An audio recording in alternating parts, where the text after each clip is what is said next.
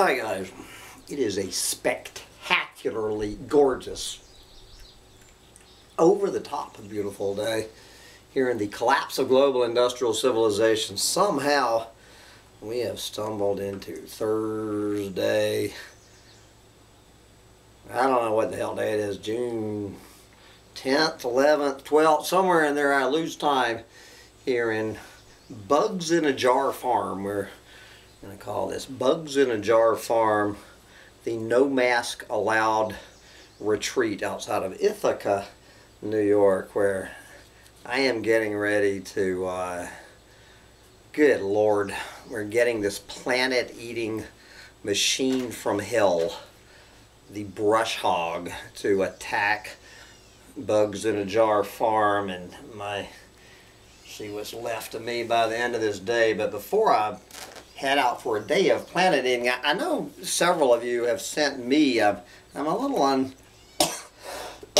unclear, I guess, why several of my alert listeners have picked this title for Sam Mitchell at Collapse Chronicles.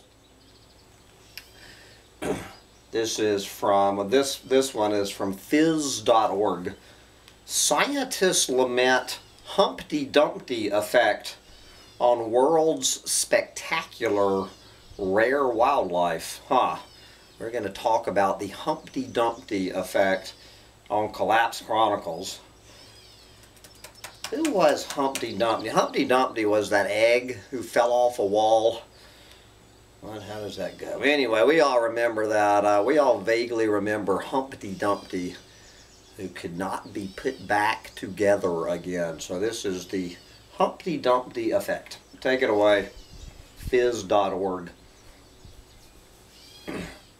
Some of the world's largest, most spectacular, and unheralded mammals are silently slipping away. Species like the Tibetan wild yaks and Patagonia's huemul, Bhutan's takin, and Vietnam's saola. Even Africa's 3 species of zebras and wildebeest have suffered massive reductions over the last several decades.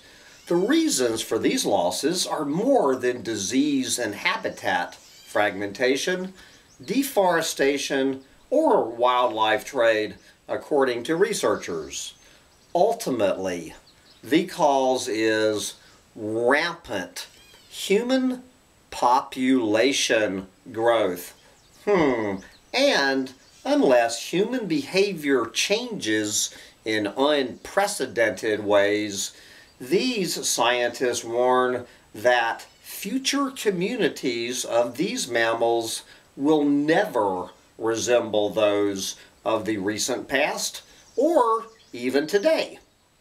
The findings are based on a new study titled Disassembled Food Webs and Messy Projections: Modern Ungulate Communities in the Face of Unabating Human Population Growth, which was published June 9th in Frontiers in Ecology and Evolution. Joel Berger, lead author of the study and a professor at Colorado State University, said that the time for action is now. The time for action is now. And that touting past conservation achievements does little to better humanity's future. Quote, "We all must realize we are members of a broad, beautiful, and living planet, and we must find ways to subsist in this together or suffer more severe consequences than what we already see," close quote, said Berger, who is a senior scientist at the Wildlife Conservation Society. Quote, "For many assemblages of animals, we are nearing a moment in time when, like Humpty Dumpty, we will not be able to put things back together again." Yes, Berger is also the Barbara Cox Anthony University Chair of Wildlife Conservation.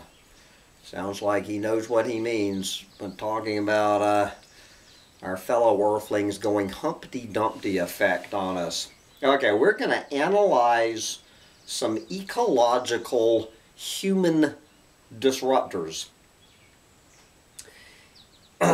In the new study, the research team, which also included Alejandro Vila, the Director of Science for WCS's Patagonia program, Cristobal Brisenko, a professor and veterinarian at University of Chile, and Joanna Lambert, a professor at the University of Colorado at Boulder, the scientists analyzed direct and indirect disruptions that lead to the changing roles of mammals in global ecosystems and noted how the nature of ecological interactions has changed and will do so on an even larger scale in coming decades. More specifically, they looked at what has transpired with the humul in Patagonia, the takin in Bhutan, the wild horses in deserts, wolves and coyotes in North America, and the inevitability of change in big ecosystems as large carnivores are extirpated. Scientists said this is happening as the human population increases its footprint on land. All right, this is study co-author Shiwang Wangchuk, conservation biologist and president of the Bhutan Foundation. Quote, even in the remote reaches of the Himalayas, stray and feral dogs, yes, stray and feral dogs result, a direct result of human intrusions, wreak havoc on wild and domestic species of high economic value and cultural importance. Are you listening to that, Sancho? Chippies are of high cultural importance. Humans only recently colonized parts of the Himalayas, areas where ice has receded due to warming temperatures. Yet, the authors also point to human population change at a global scale. In 1830, when Vice Admiral Robert Fitzroy captained his ship, the Beagle, through the Magellan Straits of South America, fewer than 1.2 billion people inhabited Earth. By Earth Day in 1970, there were more than 3.5 billion of us, and today, only 50 years later, the world's population approaches 8 billion. As we've said many times before, livestock and humans now constitute a staggering 97% of our planet's mammal biomass, as food webs are already irretrievably altered by humans.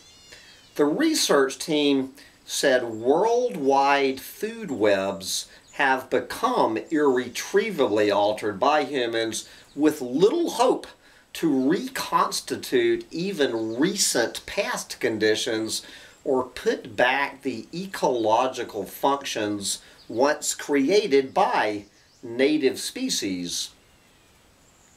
Feral pigs, for instance, exist today on every continent except Antarctica, and in 70% of the states in the United States. Don't know if we have feral hogs up here in upstate New York. If we don't, we will. These animals, feral hogs, disrupt fish, reptiles, birds, and other small mammals, plants and soils. In addition, climate change warms the oceans, which in turn foments marine algae blooms, reducing fishery catches. With less demand for fish, a consequent uptick in wildlife poaching on land occurs. The scientists also documented how an appetite for fashion like cashmere increases imports to the West from Mongolia, India, and China, resulting in economic incentives for desert pastoralists to produce more domestic goats in Central Asia. These goats, in turn, compete for food with native species and are endangered due to increasing numbers of dogs in these areas. The dogs are not only direct predators, but also carry diseases which jeopardizes endangered species like snow leopards, kyang, and gazelles. And there you go. So we are supposed to use our ecological grief to implement action. All right, this is how to put your grief into action. Berger and the study authors suggest that despite these grim findings, all is not yet lost. There we go. It is time to bring in the hopium and make some lemonade out of these lemons. The world has remarkable protected areas, including Serengeti and Kruger National Park in Africa, Yellowstone and Wrangell St. Elias National Park and Preserve in North America, Madidi National Park in Bolivia, the Patagonia ice fields of Chile, Changtang Nature Reserve in China, and Northeast Greenland National Park, the world's largest national park. And although food webs with large mammals will be different from those of the past and operate differently today, there are options to shape the future. This is co-author Lambert. Quote, "It is not too late. We have not gone Humpty Dumpty on this planet yet," according to Ms. Lambert. It is not too late, and we simply do not have the luxury of time to mourn what we have lost. We need to use our ecological grief to implement action and honor the exceptional biodiversity that remains. This can be done by protecting large tracts of the planet's wild places, close quote.